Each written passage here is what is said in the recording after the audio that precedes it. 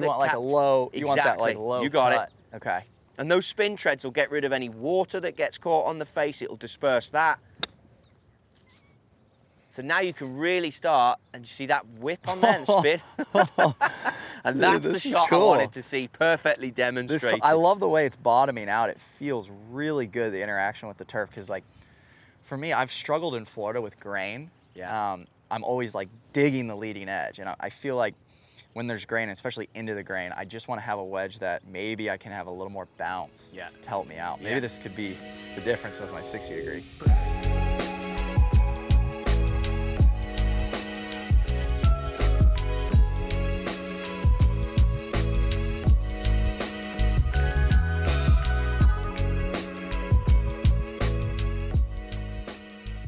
We're at the Kingdom. I'm with Grant Horvat. We're going to be looking today at the High Toe 4, brand new out from TaylorMade. You've got a couple in your hand. I've got them here. We'll start by peeling off and revealing. Oh, this is the best part. It is, mate. This is the raw face, right? Best part. Oh man, I don't want this moment to end. So you'll notice as you're taking off and revealing the raw face, we've got spin treads have now come to the High Toe 4. So, Grant was just talking to me about that. You've had some good experiences with spin treads, first few shots, right? Oh yeah. What do you see when you hit them?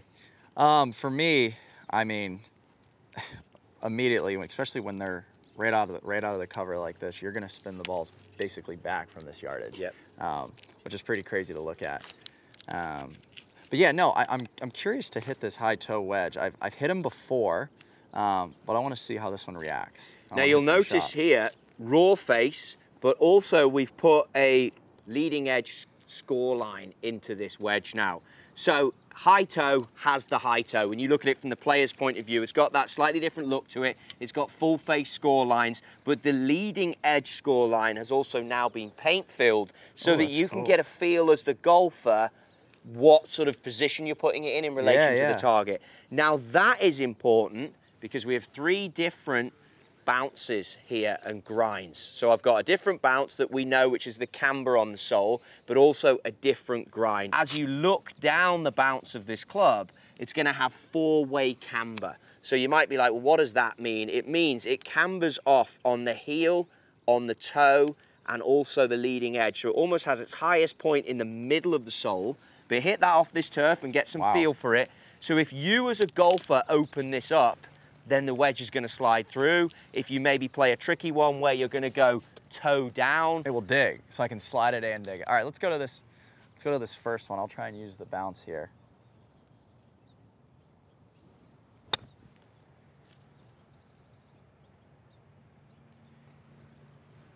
Oh, pretty cool. But what I liked as someone who's watching you fit, you can see here, the bounce went in and then it hit the low point and came out for you. Right. This is my favorite grind for most of North America and guys that are playing. The ATS. Play one a bit higher for me that maybe you cut left across it and use that full face groove. Now those spin treads will get rid of any water. So you want like a low, you want that like low You got cut. it. Okay. And those spin treads will get rid of any water that gets caught on the face. It'll disperse that. So now you can really start, and you see that whip on there and spin? And that's the shot I wanted to see perfectly demonstrated. I love the way it's bottoming out. It feels really good, the interaction with the turf, because like, for me, I've struggled in Florida with grain. Yeah.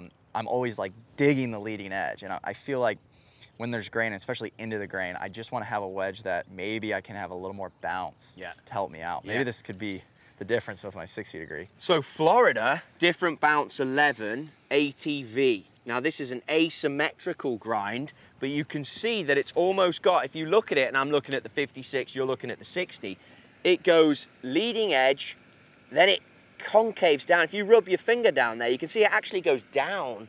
So there's almost 2 bounces. Okay. So you can get your leading edge in, and then the second part of the V will capture the grain. So what is this going to do better than the first one? So it means that the leading edge, when you get into this, is going to be able to get into that turf a little easier, but then the second part of it is going to pull it out. But it also comes, if you start opening the face, then you're revealing the back part of the camber. Gotcha. So you get the back part of the concave. It comes in as we test some bunker shots. You'll notice it as well. So what shot do you want me to hit here? I think if you go first off just with the square leading edge, and you'll see if you can fit. So the same 2 shots really. Square leading edge, low one, and then the cut across left one.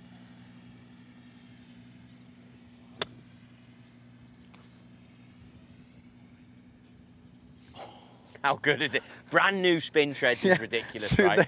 When you take them out of the cover like that, they spin like so much. How do you feel about the look? How do you feel about having the confidence of the high toe in there? I mean, in a 60 around the greens, it does not bother me at all. Like, I actually like this feeling of the grooves going all the way up here. It feels like if I were, you know, to go under the ball a little bit, it would still catch the grooves up high. Yep.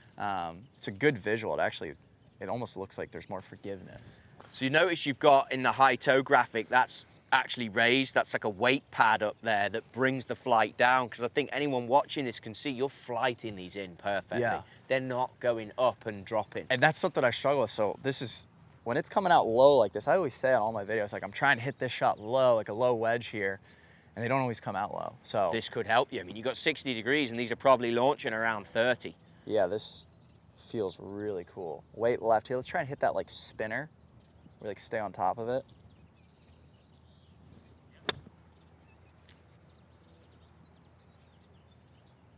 Very good. Yeah. Very good. That's it. Pleasure to watch. Okay. So that grind that you're holding is inspired by some other wedges that TaylorMade offer, but it has 3 different low points almost. So it's got a ski edge at the front, then the middle, and then it cambers off. Okay. So if you open the blade up, you're going to use different parts of this mid bounce on offer. But what I would say about that particular one, if you place it down as if you're going to play the club and then you go hands forward, that's when the leading edge is going to get lower versus a mid, versus even if you wanted to reveal a different part of the bounce and go back. Now this turf is a little soft, but if you were playing on different types, it's just as you're doing there, just catching the ground perfectly, based on where you set your hands, dictates which part of the bounce you use. I feel like the wedge I currently have right now maybe doesn't have enough bounce back here, because when I open it up, so when I lay it back, kind of offset my hands behind it, I feel like I don't have much bounce to work with. And that feels, I can feel the back of that club bouncing right there. And you can hear it. Yeah, which is cool. Which, to be fair, this ATS as well could hit what you're trying to do. Also the ATV, I mean, it's really a personal thing. Yeah, hit the same shot so we can see the comparison. This one might be a bit more diggy based on that leading part, the leading ski. Okay.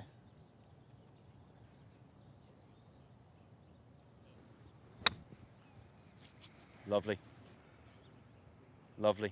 Awesome. Oh my goodness. I mean, absolute masterclass. Hit me one with just off the left as well. That came out maybe one of the best ones yet. That was the lowest. Sounded great, but that was pure. That was ball first striking. That was one of the lowest. You want me to play this, what'd you say? I think if you play the cutty one as well, just to try and leverage the part of the toe out there. Let's try and play it a little. I played those last couple forward in the stance. I want to try one back. Kind of cover this, the low fade in there. Like that. But look at the rip on that. Yeah, that thing had some spin. I got to try that one more time. Nice. Like that.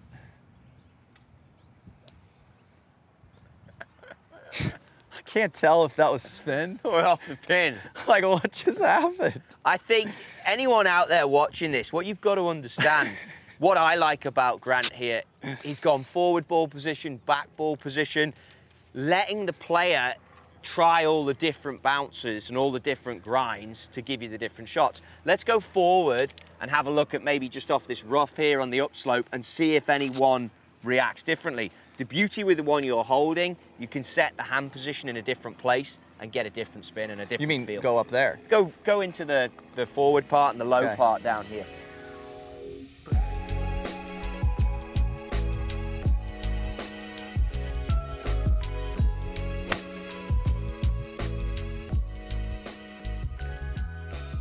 All right, so I've brought you to a fairly flat lie, ball's a little bit below your feet, but that's going to enable you now to check this part of the camber, which is the heel. So on a normal golf shot, if you're going to lower the shaft and open the blade, that's when the heel comes into play. So coming here, a lot of average golfers would struggle because they might dig the heel in. So with the cambers that we've got here, if I'm gonna pass you first out the gate, let's go with the ATV.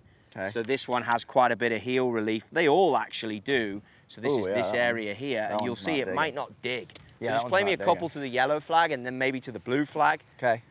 But we're kind of looking at that heel area. So we're not trying to dig, we're just trying to use the bounce. Exactly. How nice is that sound? Oh, it feels great. And you can see, look, from here. Yeah, I barely even... And this is new turf, so... Right, and I can almost fly this all the way there with all the spin. So even that one where you've got a bit more diggy, notice how it came out. I'm gonna hand you the ATS now. This is the 4-way camber. So this one has the ability, that one wouldn't have dug as much with this bounce. So this is not gonna dig as much. Shouldn't dig as much. I think this is the one you'll probably end up looking towards. So that really bounced. So get used to it. Yeah, spun, but it really bounced on you, didn't it? I like that though. That felt I know. really That's what you're soft. looking for, right? Really soft.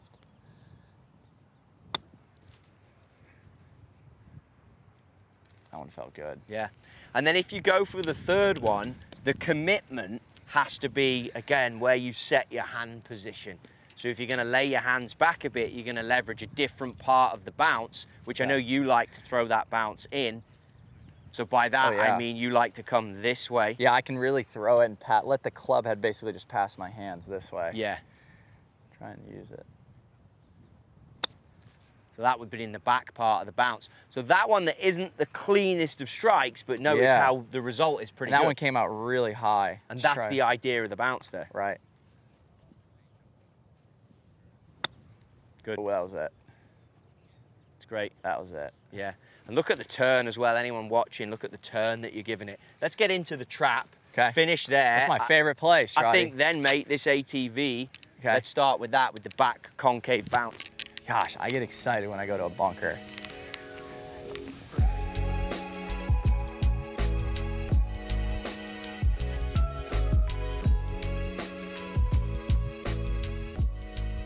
Okay, let's get into the trap here and let's play to this blue flag. So it's downhill a little bit. Okay. So you're gonna have to open this up and then use the back part of the bounce, which is why I wanted you to start with that one. Again, we're looking at the ATV wedge here, having that back part of the camber. Perfect. All right, first pin here, we're gonna have to get a little bit of spin. It's my favorite shot in golf. So I wanna see how these different bounces react. Just look at how open that blade is now. So this is all the back part of the bounce. Great sound. Oh yeah. So by creating with that asymmetrical bounce on this sole, now you can really use like you want to do. We've talked about it in the method you've used to get the hands back and use the bounce. This is probably why you love this. Yeah, this one felt really good.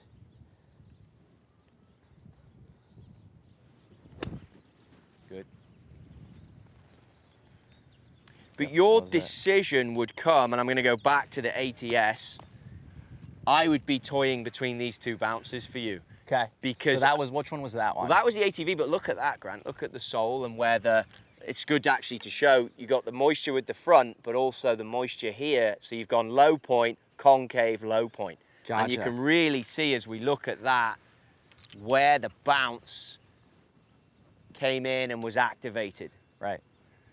That one felt great. Both of those shots came off really good. I could feel the thud. And I feel like for me, when I'm hitting bunker shots, I want to hear that thud. Yeah, the second one was awesome. Yeah, and that, I felt it there. That's a great look. That's a great sign that this wedge is really a good option for you.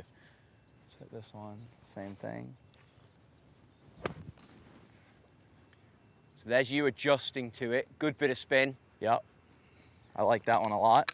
And look, if I'm looking at the strike points on this one in my hand, I've got room here to say to you, if you really needed to spin this, you can come across, you can whip across even more because you're centered on those. We got all this full face score lines. Right, right. You can get playful with this. Yeah, yeah. Even that one, look, is center and high, which is another reason, if you look at the strike point, center high, with that high toe weight. Right.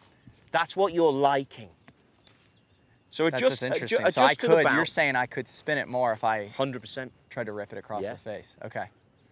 And that's what you get in this wedge.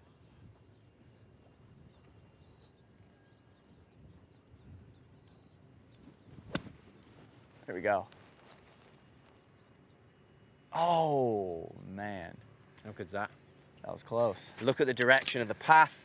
Awesome. Look at the golf shot, and then we got the strike. Really good.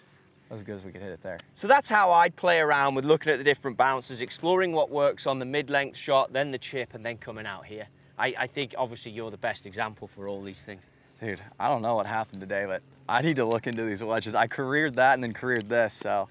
So there you have it, an absolute masterclass from Grant as to how you hit wedge shots around the greens. If you want to get custom fit for some high toe 4 wedges, or you want to learn more about these, go to TaylorMadeGolf.com where we've got all the information.